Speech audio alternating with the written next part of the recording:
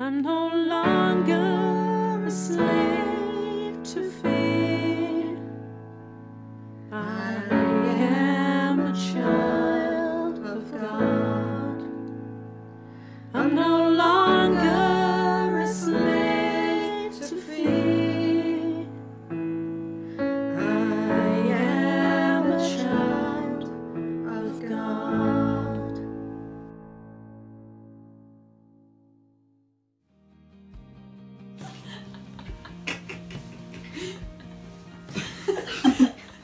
Our Father in heaven, hallowed be thy name. Thy kingdom come, thy will be done on earth as it is in heaven. Give us this day our daily bread, and forgive us our trespasses, as we forgive those who trespass against us. Lead us not into temptation, but deliver us from evil. For thine is the kingdom, the power and the glory, forever and ever. Amen.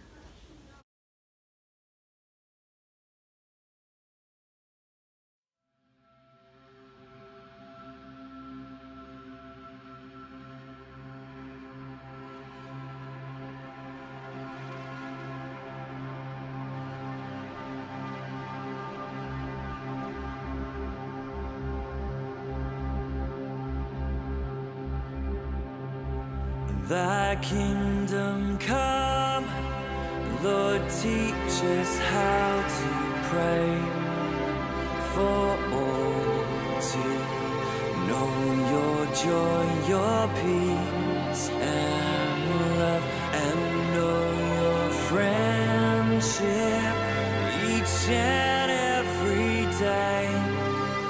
The breath of Christ the Father's gentle breath.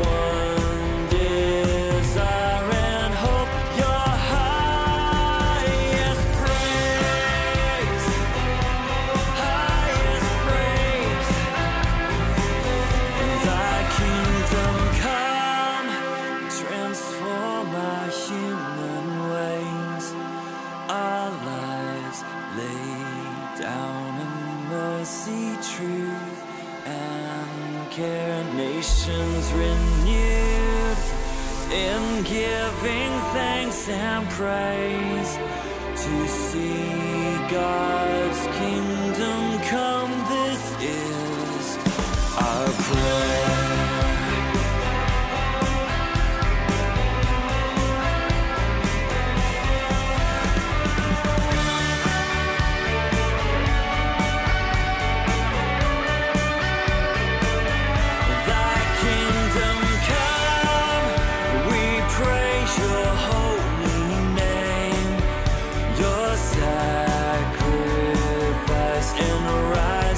Sets us free.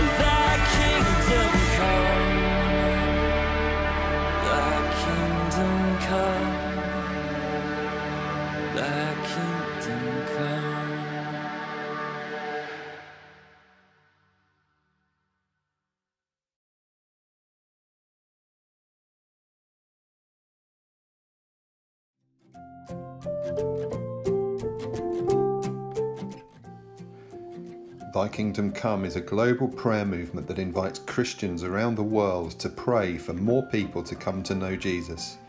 What started in 2016 as an invitation from the Archbishops of Canterbury and York to the Church of England has grown into an international and ecumenical call to prayer. Maybe you started praying on Thursday for 5 people to come to know Jesus. Family members, friends from school or work, neighbours. Has there ever been a better time to pray for our neighbours? Maybe you could start today and pray every day until Pentecost. Who will you pray for?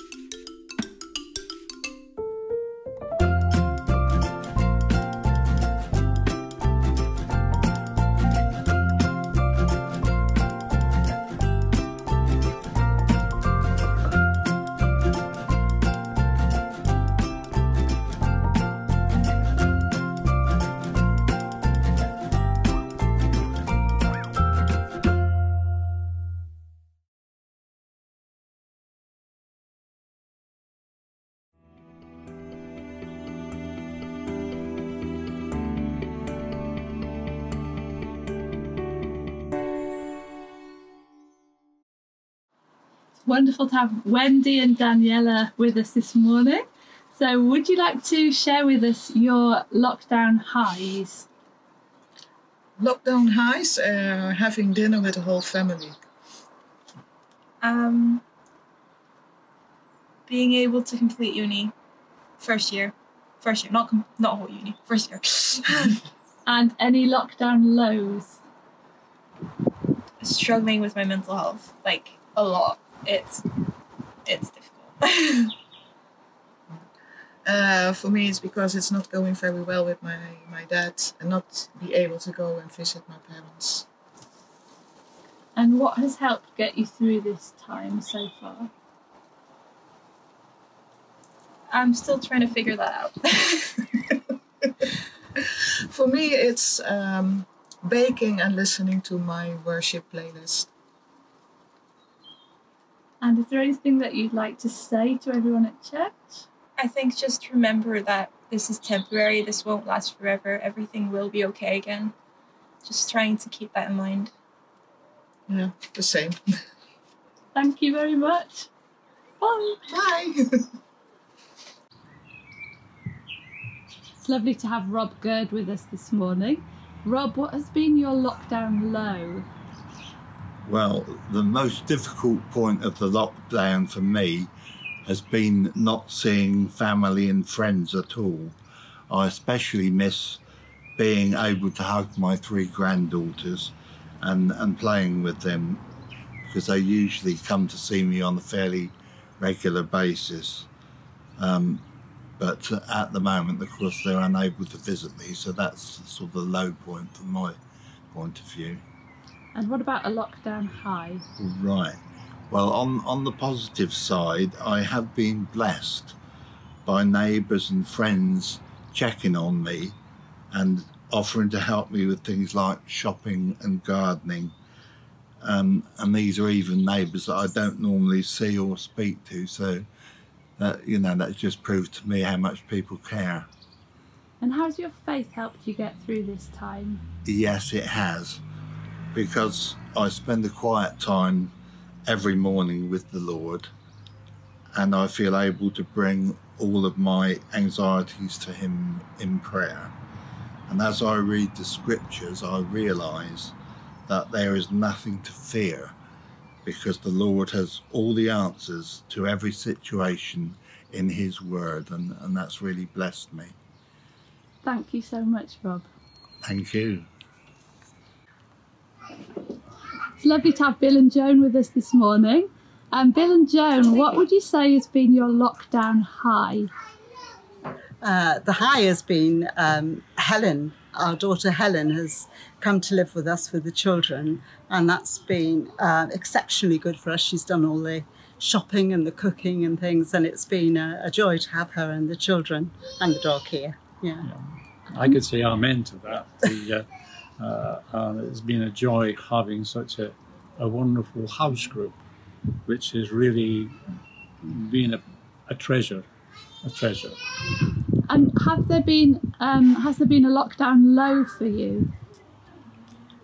Yes, for me, it's just missing. I mean, I've got Helen, but for missing all my family. You know, you can't see them. You can do it on, the Skype and things, but it's just I'm just missing people and the family, church family. You know, that means so much, and yet not to be able to only see people on the screen rather than, hug them and be there and things. So that's been really, really hard. Yeah, and I would agree with that. As much as we enjoy the Sunday services as they are, there is still that just element of people, friends, family, So we do miss them.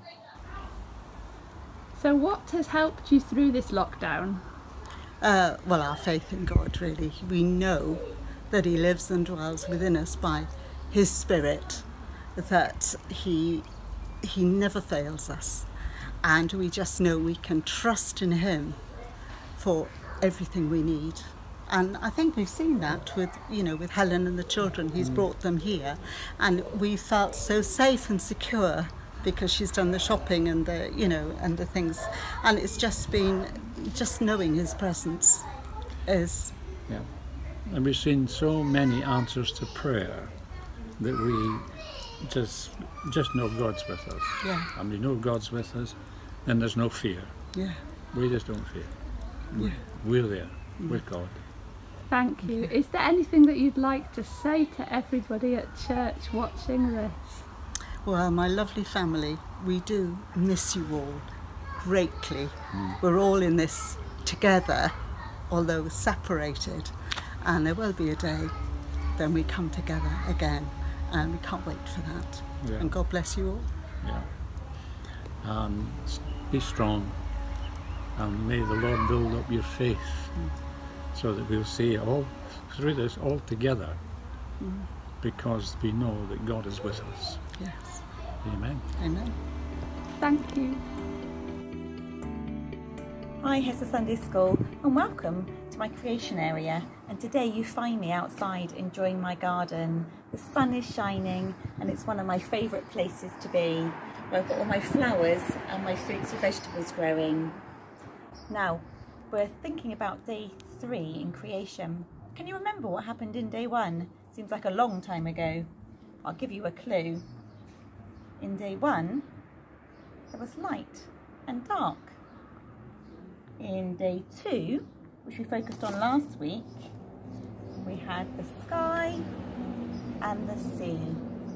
And in week 3, I'm in my garden because God created the land and also the oceans.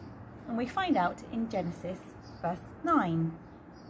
God commanded, let the water below the sky come together in one place, so the land will appear. And it was done. And he named the land earth, and the water which had come together he named sea. And God was pleased at what he saw. Then he commanded, let the earth produce all kinds of fruits. And it was done.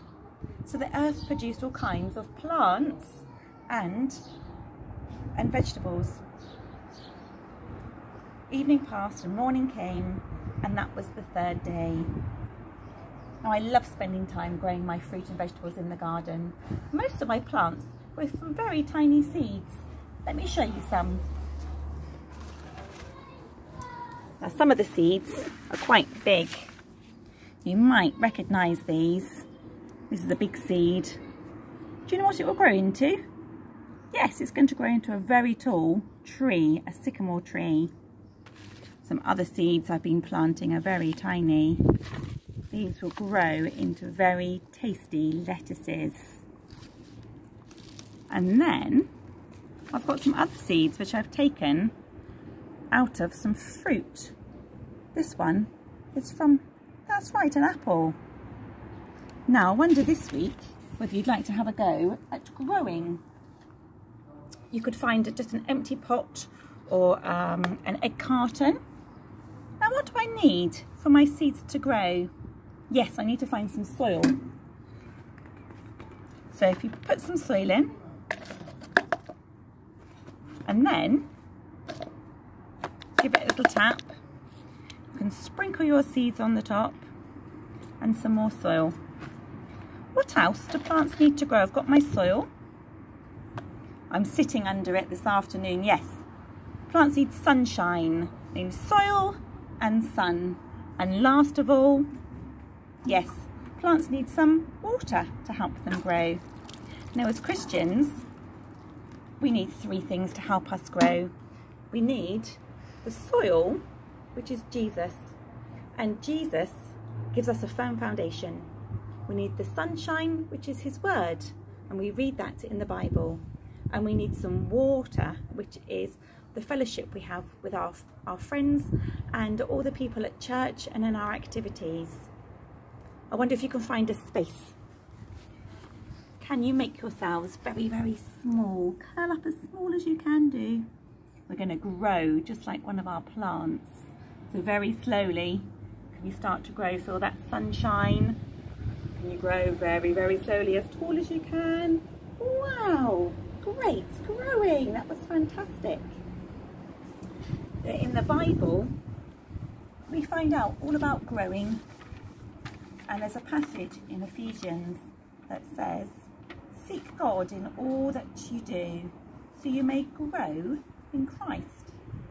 And if we keep Jesus at the centre, read his word, and enjoy fun and games with our friends who can encourage us, we will grow.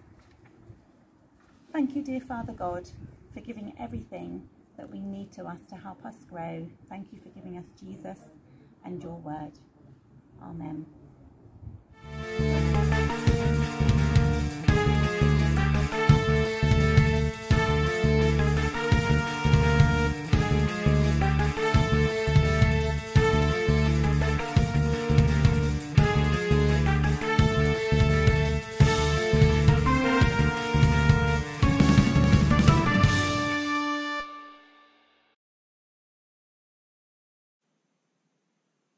Hello, welcome back to the Tasking. Week 2. We never thought we'd make it to a second week, so here we are. I'm the Task King, and this is my assistant, Katie. First off, we've got a few messages come in this week about last week's show. I just want to read them out to you. I'll just bring them up. I'm a gorgeous Roberty. Saw you on the thing, didn't really understand it, but you look great. That's thanks, Mum. That's from my mum. Baldy Rob, grow some hair. Thank you, Raymond. And I've got one here. Does food count as a household item? And then what about a backpack?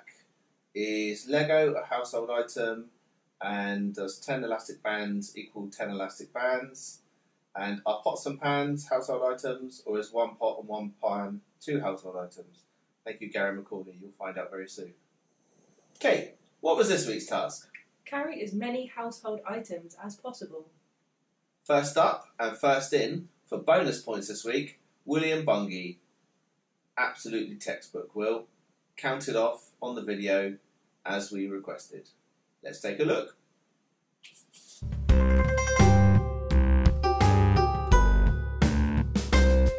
Right, okay, let's take all these things off.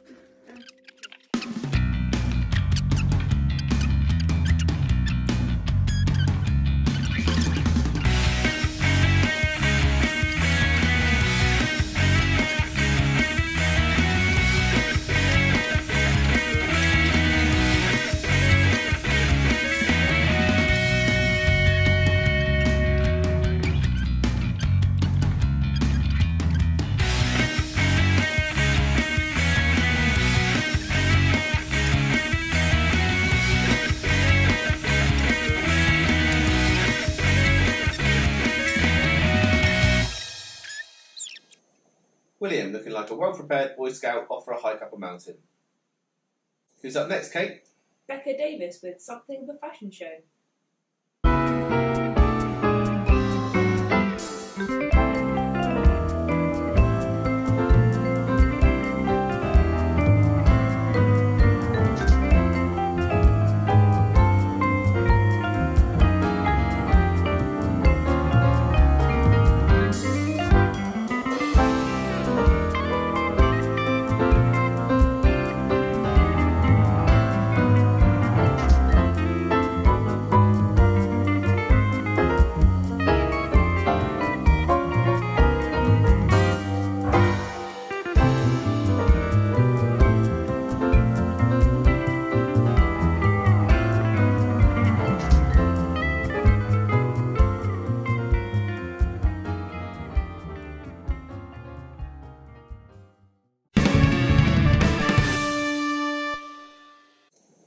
Thanks, Bex. This season's must-have accessory, load of pegs in your hair and a basket of tap from the Sally Army charity shop. Next up, Alan, still livid from being disqualified last week. Let's see what she does.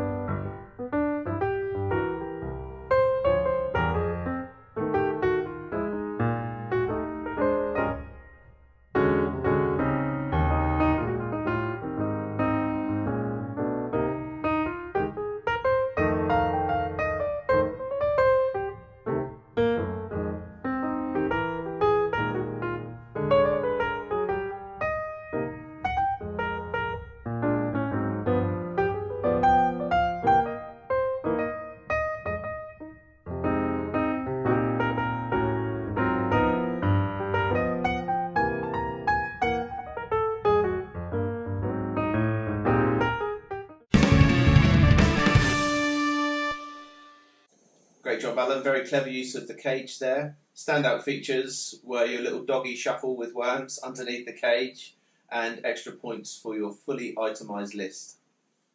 That was very nice, wasn't it, Kate? Big thumbs up for that. On to the Girdler household now. Can Josh keep hold of his number one position this week?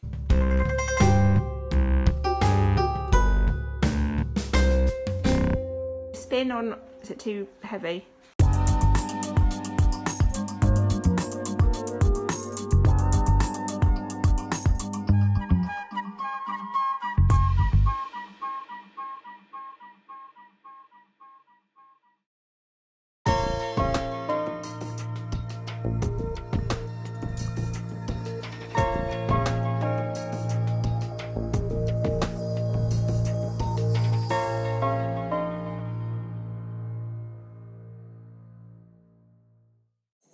Thanks, Josh and Lily. I really like that one. Kate, did you? Yes. Excellent. Shall we move on? No, Why not? because I like them going round in circles. Next up, Ben Davis, emptying his wardrobe.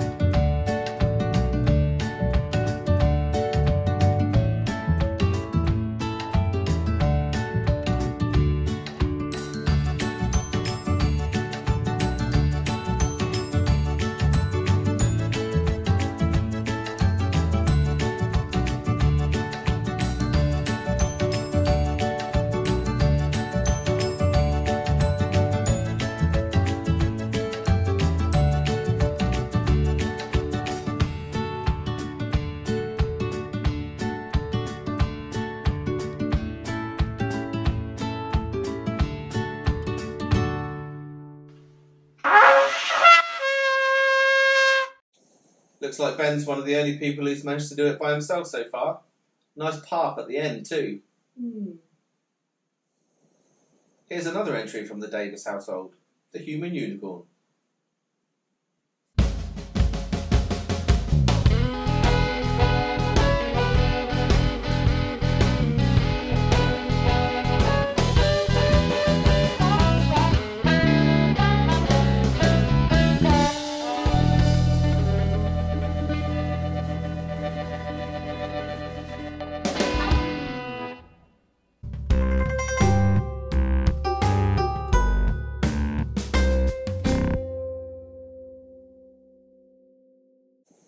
Thanks, Esther. Anything you like about that one, Kate? It was a very colourful entry. Finally, this effort from the Macaulay family, coming back from the brink of disqualification last week and near certain disgrace.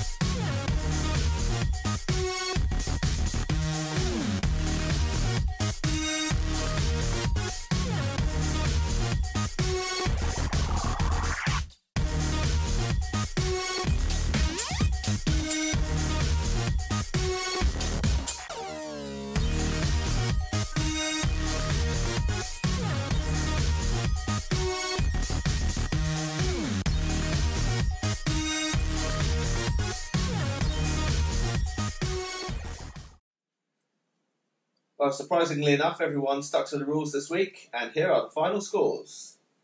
In 7th place, Esther carried 43 items. 6th place, Ben, 92. In 5th place was Will with around 100. 4th place was Bex with 124. In 3rd place was Alan with 194. In 2nd place were Josh and Lily tied at 762.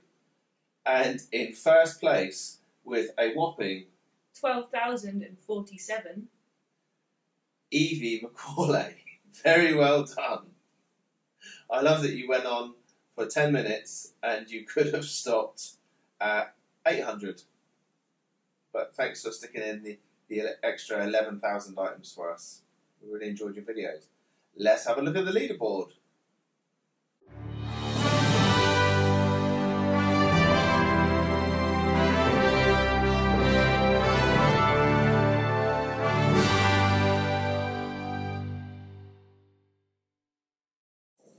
Well done to Josh for keeping the lead. Rob, what's this week's task? I'm glad you asked, Kate. This week's task is called Be Kind, Rewind. And you have to film something in normal time and we will play it backwards. And the best looking one wins. Please, parents, no questions. It really is that simple. So, you film something on your phone and then we will play it backwards. And if you do it forwards, we play it backwards. Best looking one wins. Send that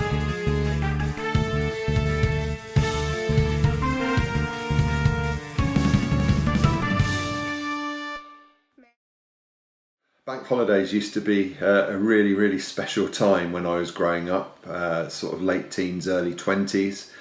Just learnt how to drive, had got a bit of freedom, got a car, and 20 or 30 of us regularly, young people, would go out and hang out together. We were near Thorpe Park, we'd sometimes go there, sometimes we'd just go to a country park with a picnic and play rounders and football and just kind of hang out and have a laugh together, and they were really, really great memories.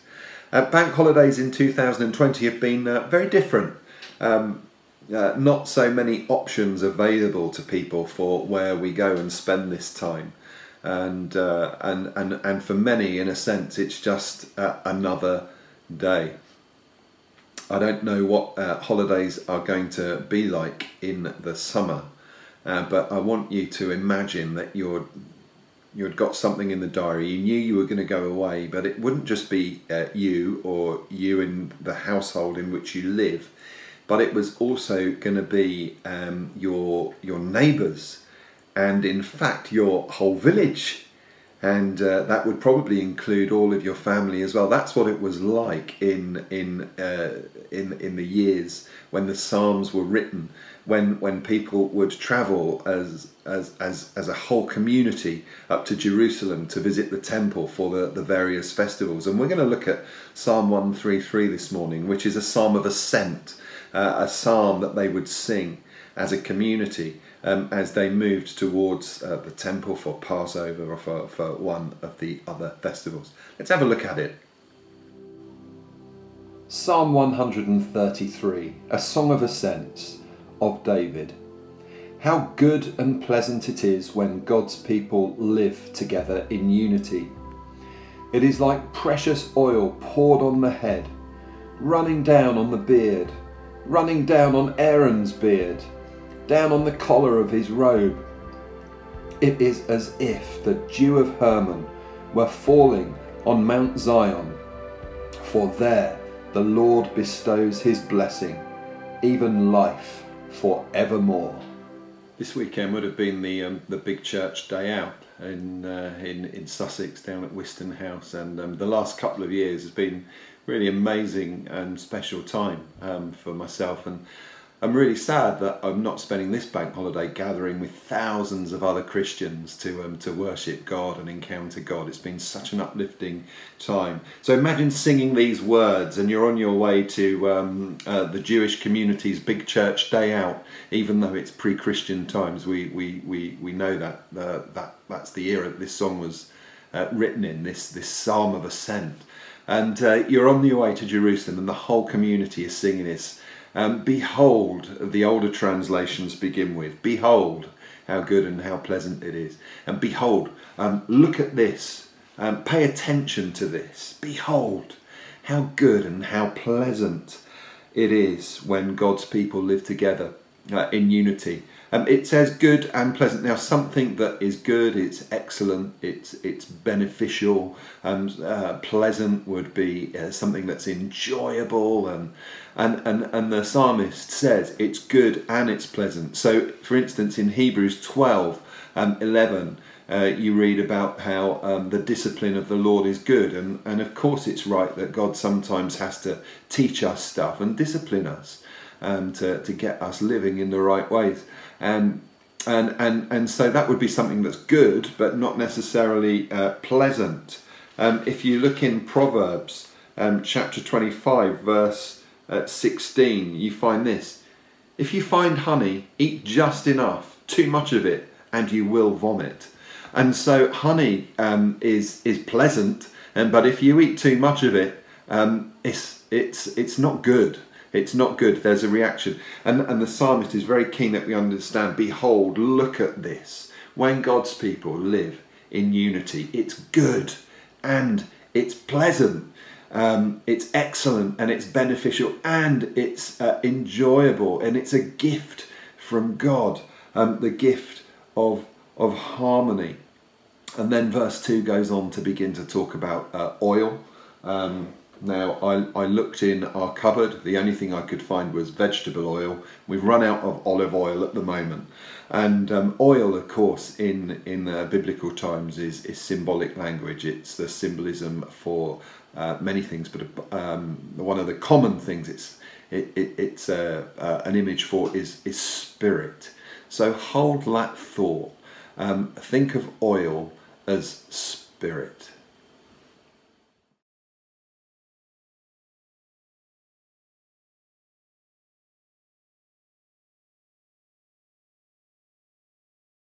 Oil was also about hospitality. When someone arrived at your house after a long journey on the hot and dusty roads, you would pour oil on their head to refresh them. It would be similar to offering someone a cup of tea.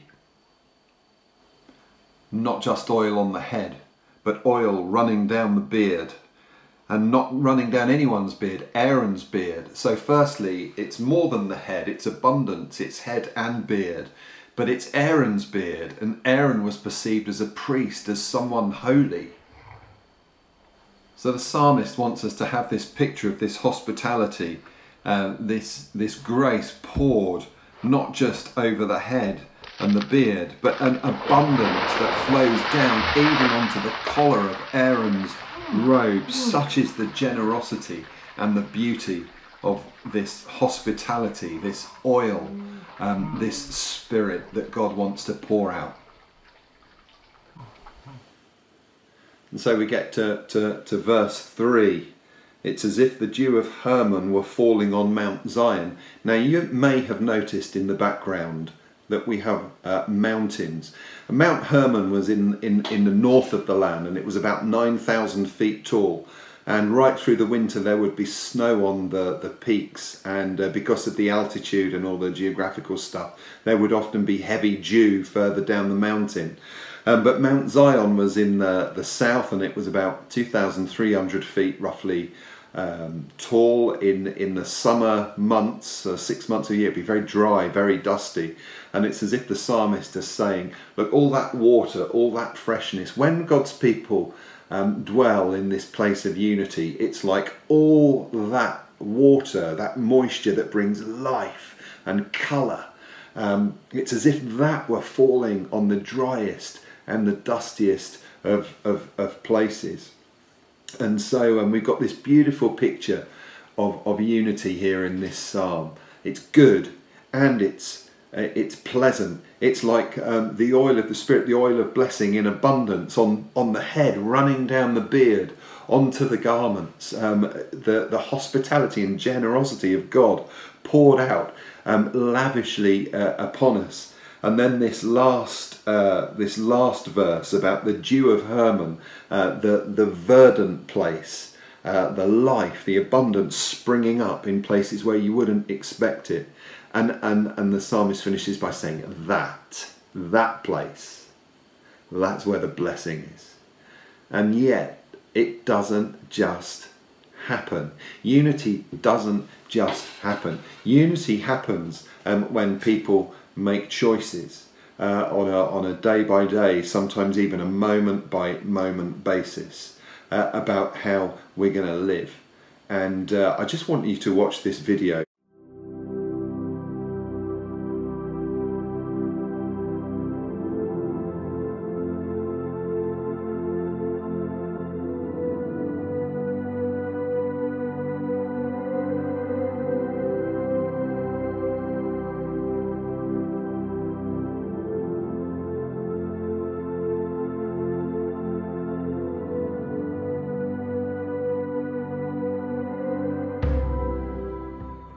Love one another. Be at peace with each other. Be devoted to one another in brotherly love.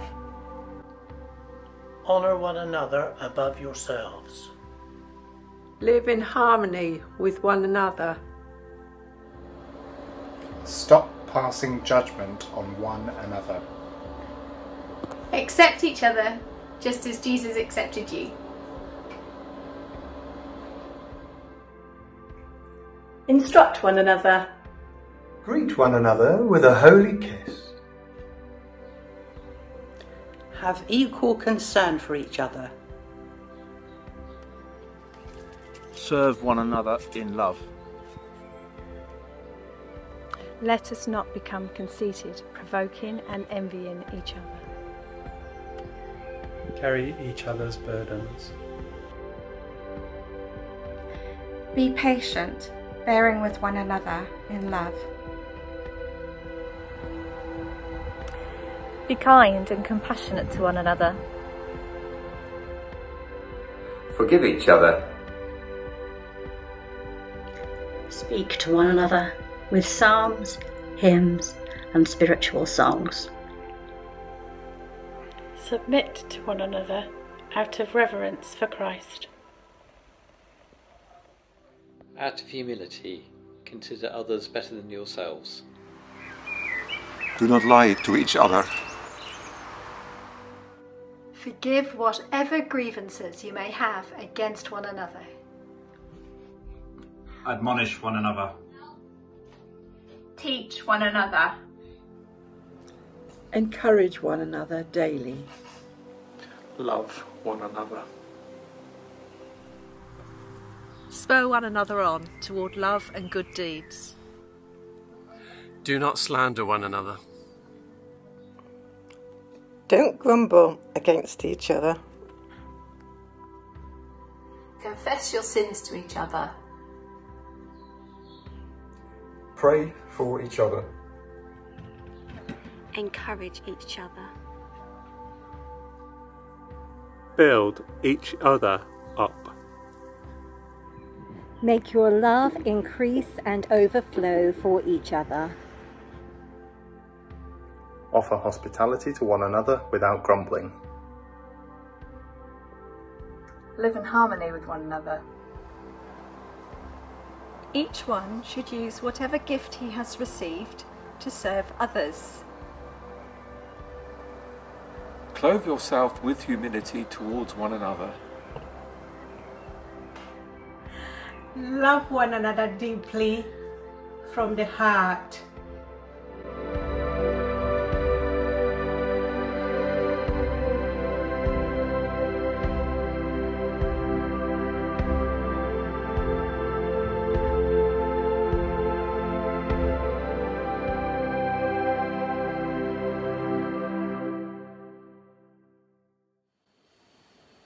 So we have this amazing image in Psalm 133 of a unity that is good and pleasant, that is like the oil of hospitality, of welcome, of spirit poured out and abundantly, head, beard and robes.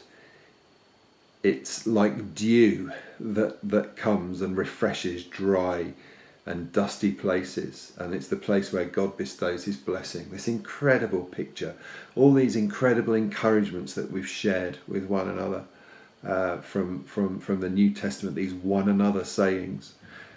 I just want to ask you a question. The last time we were in church, who did you sit next to? Who was on your left and your right? Who was in front of you? Who was behind you? And when was the last time that you contacted that person, just to maybe give them a word of encouragement to see how they're doing? In these days of separation, it's 2 months now since we met together. I just want to encourage you to stay in touch, to just maintain that contact in that spirit of care, whether that's about sending some flowers through, leaving cakes on doorsteps, or whether it's about texting or a myriad of ways in which we can connect digitally. Just keep in touch with people, because this kind of unity doesn't happen accidentally, and life happens. Look, there's our work lives, there's our domestic lives, there's the whole world of living with regret, living in the past, sometimes looking to the future rather than living in a moment. That's an issue for us. There's unrealised dreams, and there's the fears and the concerns that will crowd in. Friends, let's stay close to Jesus. Let us be so close to him that his life lives in us. Because when his life lives in us, it's so much easier to do these one anotherings. And another thing that I wanted to just say to you is don't live on feelings. We don't feel our way into acting, we act our way into feeling. And by that I mean, if we wait till we feel like one anothering one another, the day might never come. If we just wait for, once I'm in that zone where I just want to contact and we act our way into feeling. We do the right things and the feelings will follow if we're not in that place already. So I just want to thank you for who you are. I want to thank you for the contribution that you make to making Hedge End Salvation Army the great family it is. And I just want to encourage you to keep on keeping on as we seek to be a place where this Psalm 133 good and pleasant unity is not just a poem from 3,000 years ago, but it's a lived out experience. Will you join me in this prayer as we finish?